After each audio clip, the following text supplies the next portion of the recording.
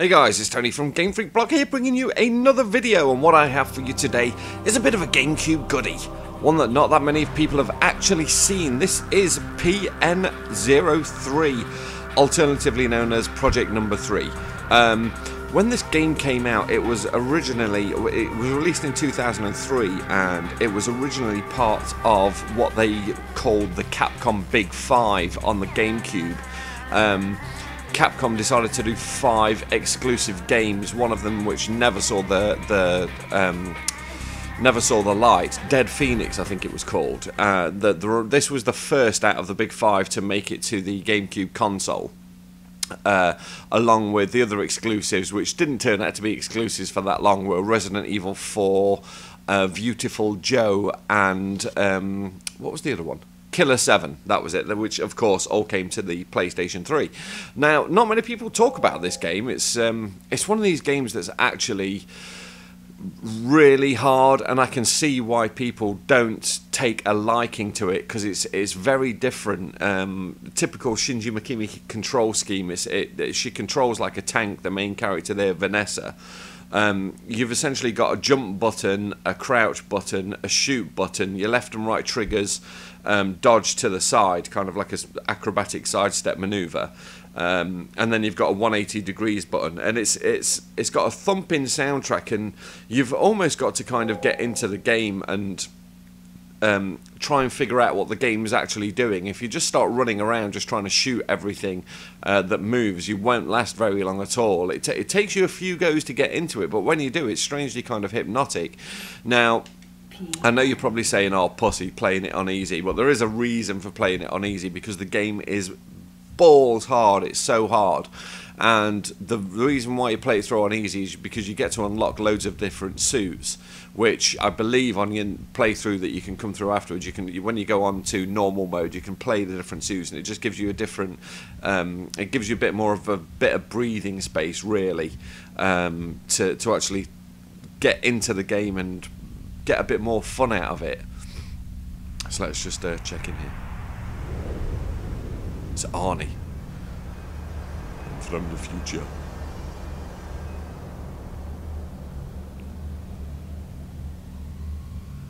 Now, you're probably going to hear me clattering buttons as we're going through this playthrough, because for some reason the GameCube pad, you don't realise how actually loud it is, especially the collar buttons. They're really clicky and triggery and snappy.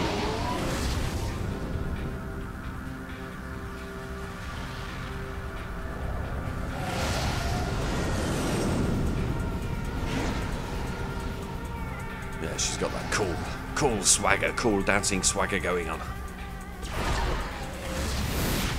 Not phased at all.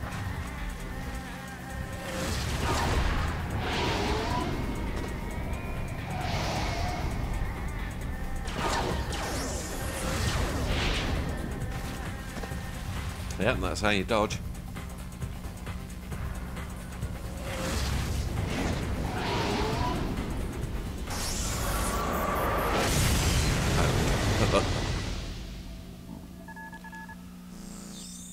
So how do you like your new work environment? I feel at home already. So yeah, basically she's some kind of bounty hunter or something like that, and she gets employed to go in and take out these things.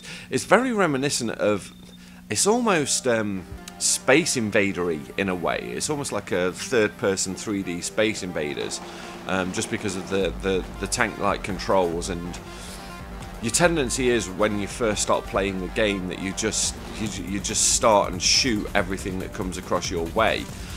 And what you've got to do, you've almost got to kind of pay attention to what they're doing, as you'll see here. And then when they start to open fire, you kind of spin out of the way like that. It's very deliberate, and it can be slow-paced, but at the same time quite fast-paced. I know that sounds completely contradictory, but until you play it, you kind of don't really. I don't know. It's one of those games you really got to play. My suit isn't that bad. Oh, energy drive, special attack. Now, saying about the tank-like control system, so it's essentially telling me here that I've got this energy drive super move type thing. So what you got to do when you bring it up, as you can see there, you've got to press right, left, and then your A button. So essentially, you've got to take your finger or your thumb off the thumbstick to move it down and get the strike, which is kind of really unintuitive.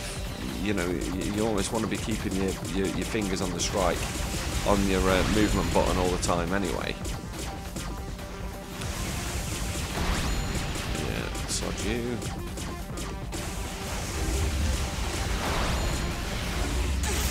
Let's get some energy strike going. Oh!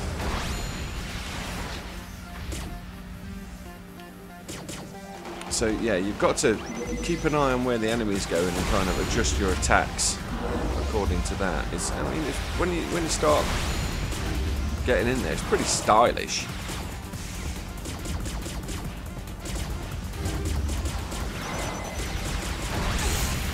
Until you get hit and look like a chump.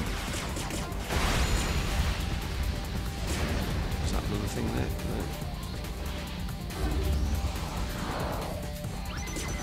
No. Oh.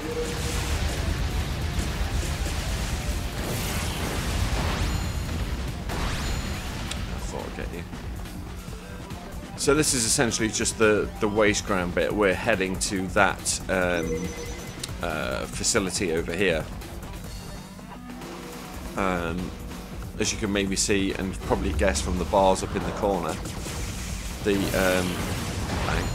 the green glowing orbs fill up your energy, and the orange ones fill up your super discharge meter type thing. Just so that sounds really horrible, discharge meter. But yeah, it just fills up your meter so you can carry on doing that smart bomb kind of attack. Use the topography to your advantage.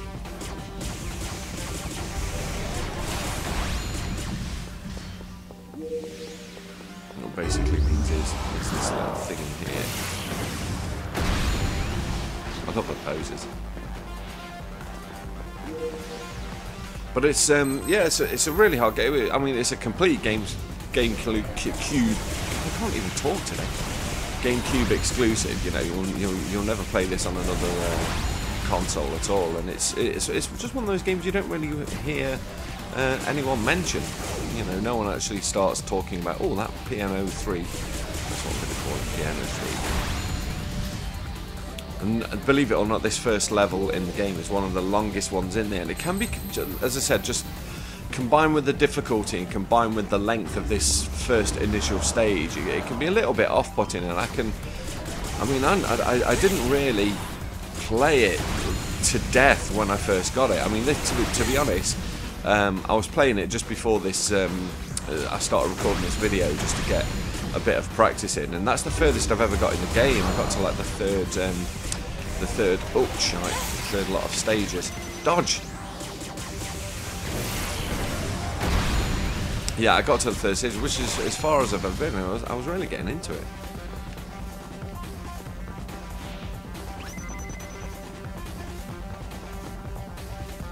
The soundtrack's pretty banging as well.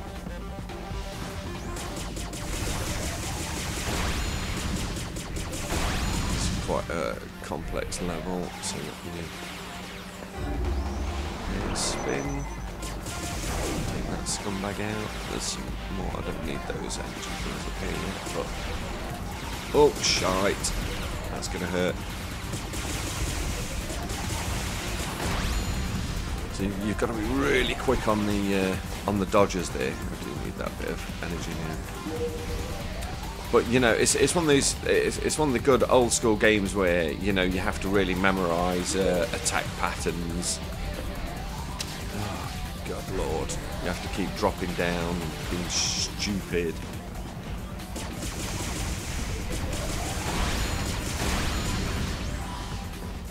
And there's that bonus meter that keeps coming up for when you're taking care of business and killing enemies or something like that. But I never seem to be that good that I can get the bonus meter going up anywhere. So you'll see there it's given me, I've cleared 6 rooms out of the 21 that we need to clear. And it just goes on forever, this first level.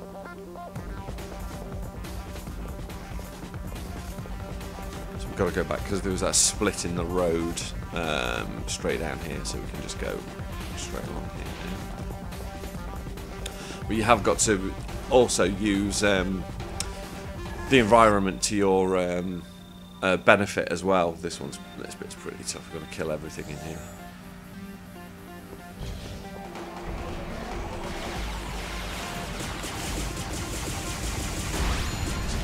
Some of these things just keep spawning.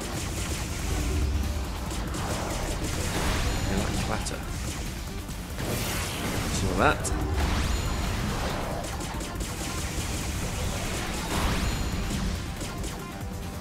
A bit of a top up of my energy. It's a bit confusing having to hit the well, it's not confusing having to hit the button, but it's just a little bit awkward having to hit the is it the Z trigger, the purple trigger thing on the right corner of the GameCube pad? I can't remember what the bloody button's called.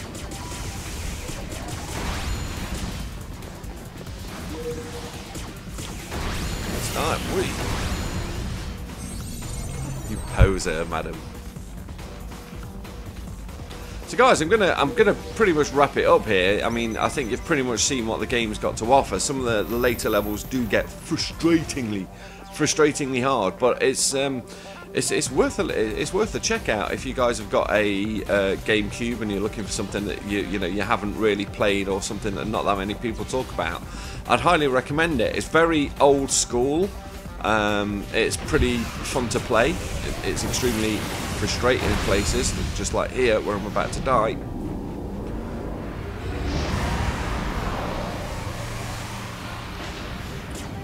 Oh, get up. There we go. Skills I like. But yeah, Project Number 3 on the Nintendo Gamecube. Worth a check out. It's nice and fun, great soundtrack, nice crispy graphics to it. And yeah, if you're a fan of old school, stylish, score-based shoot-em-up games, I'd highly recommend it. Guys, Tony here from gamefreakblog. Thank you for tuning in and watching this video, and I will catch you in the next one. Hope you have a fantastic rest of your day, and I'll speak to you soon. Take care, guys. Bye-bye.